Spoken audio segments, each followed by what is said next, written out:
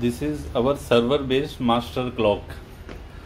We can do this setting through the browser. We have to add its static IP.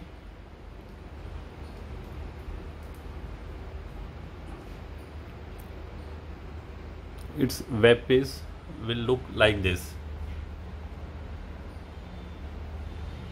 Here we can see all slave address live status.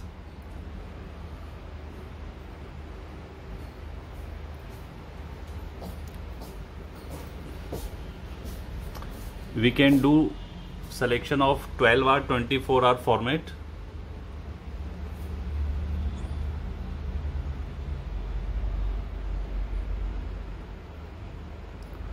Like this.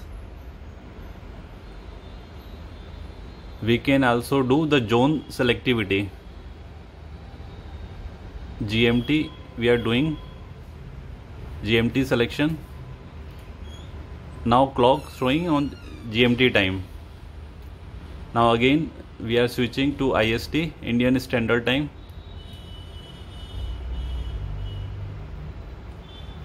On this clock, here is a brightness control switch.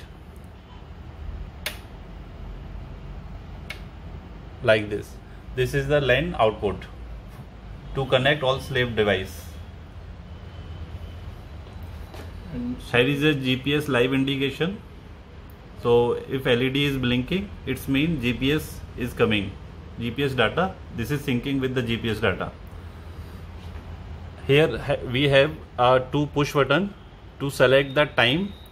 We can also on offline status we can do changes timing.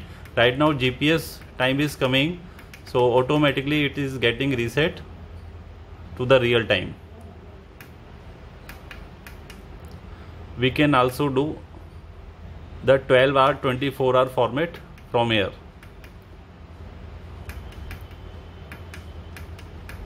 There have some settings through this switch button, push button. Here on this browser software, we can see one slave is connected. This is showing connected one slave. So we are showing here through our Hercules software. This is working as a client.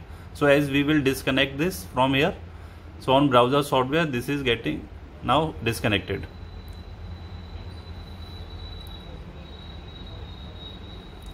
Again connected. Thank you.